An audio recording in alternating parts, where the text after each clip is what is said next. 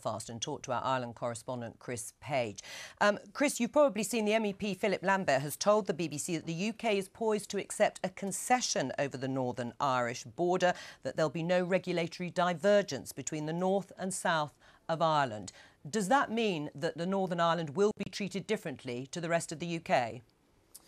Well, what Philip Lambert has said to the BBC is consistent with a leak that RTE, the Irish national broadcaster, has had of a document that apparently is in circulation. Regards exactly how regulatory alignment would work, well, there's regulations that apply to all sorts of things in Ireland. In fact, people think that there's more than 140 areas of north-south cooperation, so that could be dozens and dozens of policy areas that would be affected by regulations, everything from agriculture, food produce, to pharmaceuticals.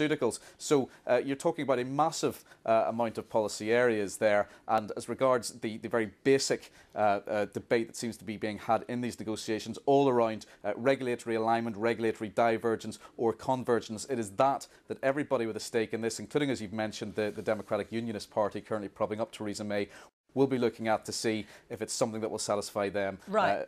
What do you think? I mean, they are critically important in this, the Democratic Unionist Party. Will they buy the wording that you have just outlined in terms of that draft agreement?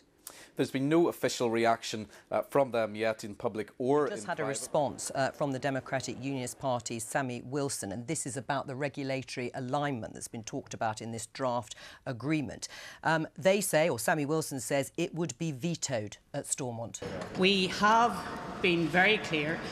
Northern Ireland must leave the European Union on the same terms as the rest of the United Kingdom, and we will not accept any form of regulatory divergence which separates Northern Ireland economically or politically from the rest of the UK.